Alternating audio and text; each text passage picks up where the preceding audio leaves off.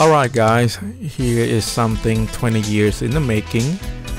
If you have a fridge that is far from the water line and you need to hook up for the ice maker and the water, this is it.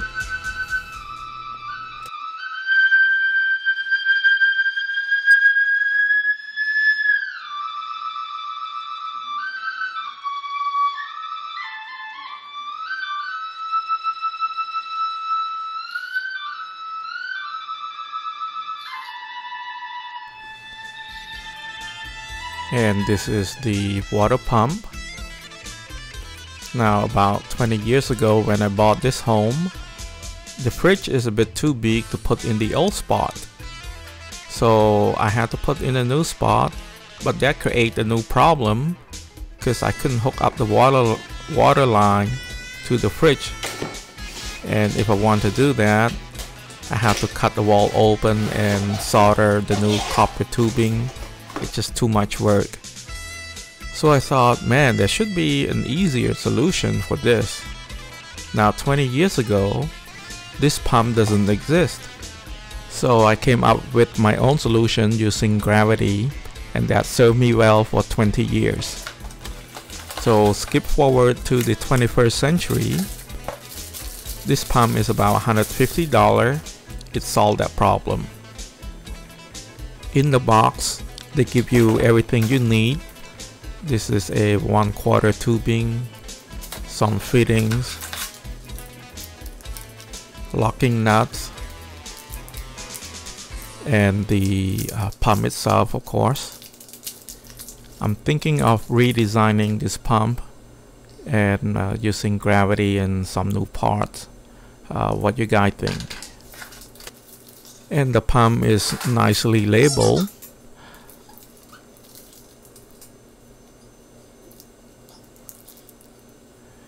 And there's a in, there's an out, there's a water input, and here's the full specs. Now my fridge, it requires at least 30 psi for the ice maker to work, and this pump create 40 psi, so it's enough to meet the requirement.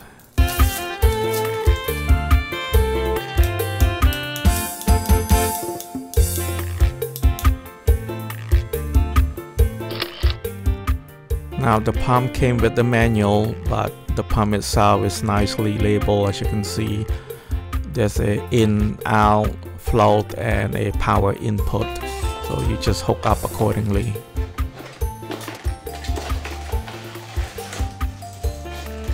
The nozzle here is to put inside the bottle, so it can handle a 5-gallon or 3-gallon. I use 5-gallon. And this 1/4 tubing to connect to the back of the fridge.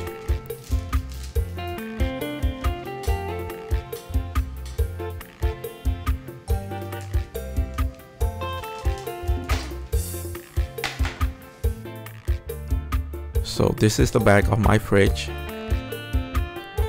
It came like this. I had to remove the plastic protector, and it exposed the water inlet.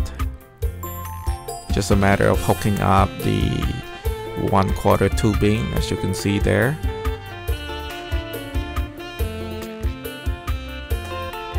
Now I think this thing is self-explanatory.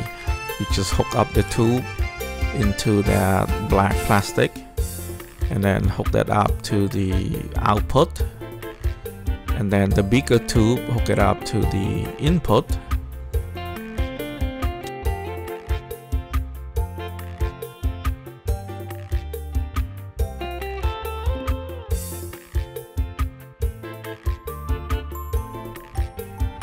Now when you put this thing in, there's no twisting or anything, just push it all the way in and just make sure it go all the way in.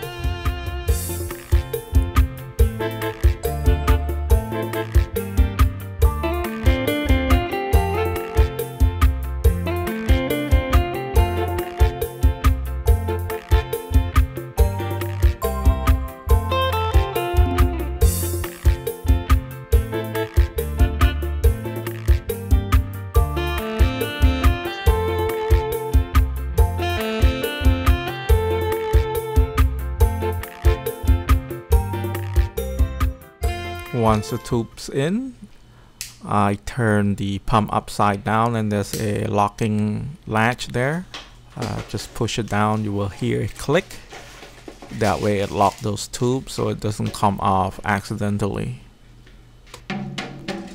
My fridge recommendation is to run 2 to 3 gallons of water so that you don't have that plastic smell. But for mine, I did 15 gallons, 10 gallons of tap water, and then 5 gallons of distilled water.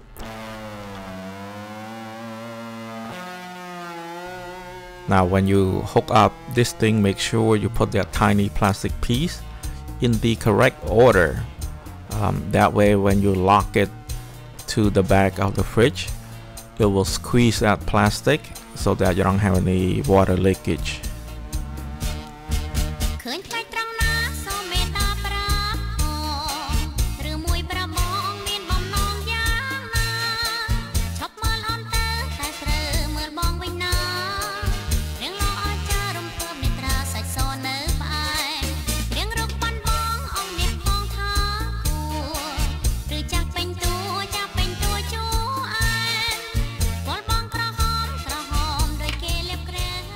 Now I first tying it by hand and then use a wrench, and this is, you have to be very careful.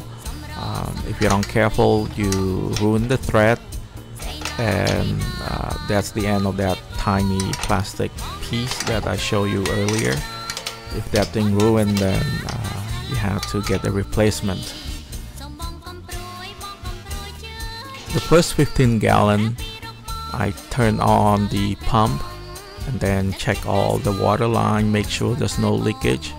I got a pot under the pump just to be sure in case there's any leakage, the floor doesn't get wet.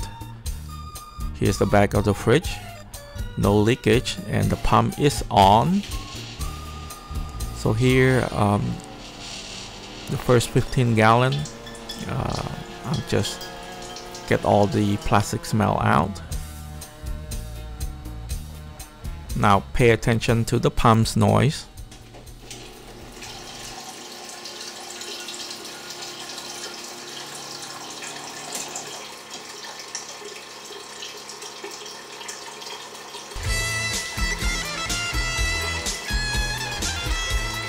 Thank you for watching, guys.